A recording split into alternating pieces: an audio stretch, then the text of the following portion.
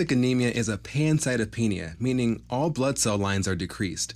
So the term aplastic anemia, which just refers to low red blood cell count, is actually a misnomer.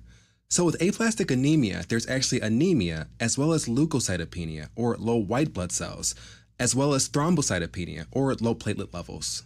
This condition takes many forms, ranging from mild to severe, depending on the cause.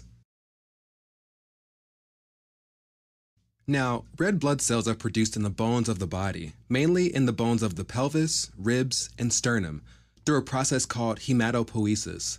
This process starts in the bone marrow, the innermost portion of the bone, where the hematopoietic stem cells reside. These serve as progenitor cells for all the different cell types found in the blood. First, hematopoietic stem cells, also called hemocytoblasts, can become lymphoid progenitors or myeloid progenitors. The lymphoid progenitors can develop into lymphoblasts, which can then differentiate into some white blood cells like T lymphocytes, B lymphocytes, and natural killer cells. The myeloid progenitors can differentiate into erythrocytes or red blood cells, megakaryocytes, which eventually give rise to platelets, or myeloblasts, which can then become other white blood cells like monocytes, neutrophils, basophils, and eosinophils. The most common cause of aplastic anemia is autoimmune destruction of the hematopoietic stem cells. The details of this mechanism are not fully understood, but research shows that there are alterations in the immunologic appearance of the hematopoietic stem cells because of genetic disorders or after exposure to environmental agents like radiation or toxins.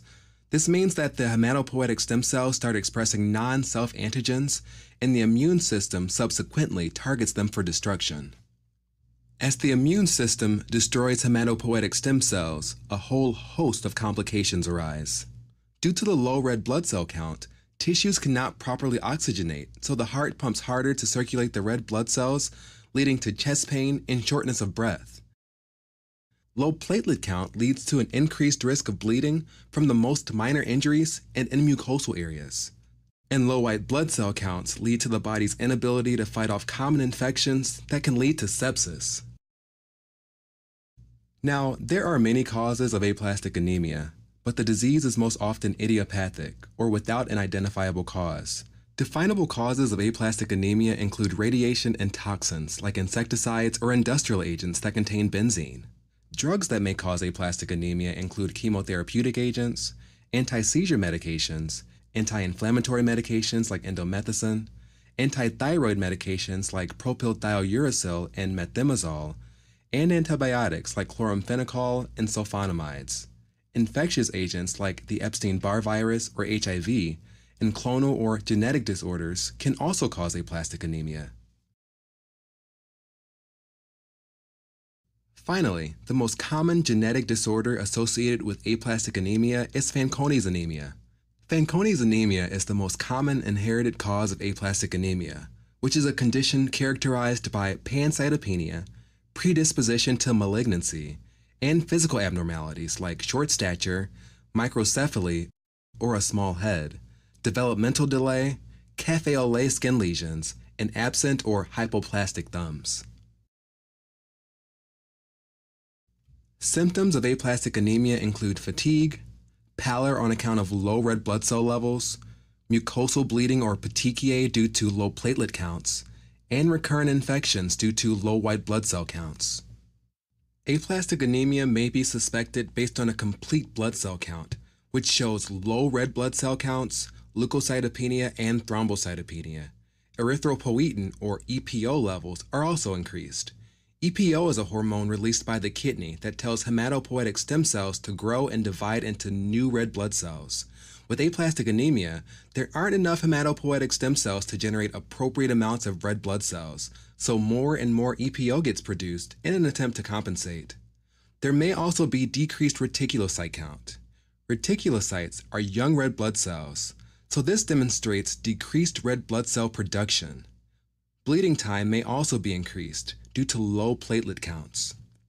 Definitive diagnosis requires a bone marrow biopsy, which demonstrates profoundly low counts of hematopoietic stem cells with the normal cellular morphology in the absence of any infiltrative disorder like malignancy or fibrosis.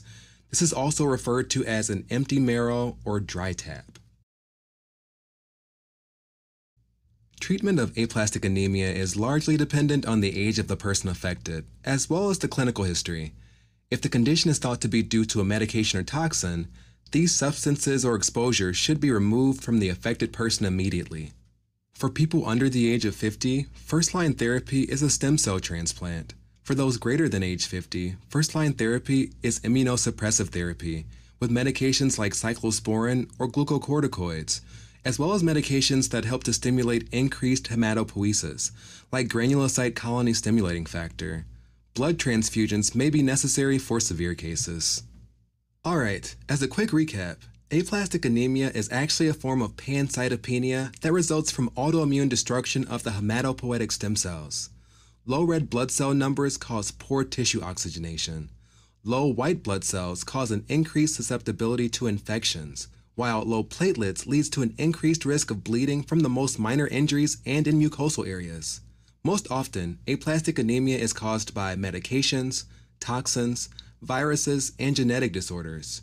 Treatment involves either stem cell transplant or immunosuppressive therapy.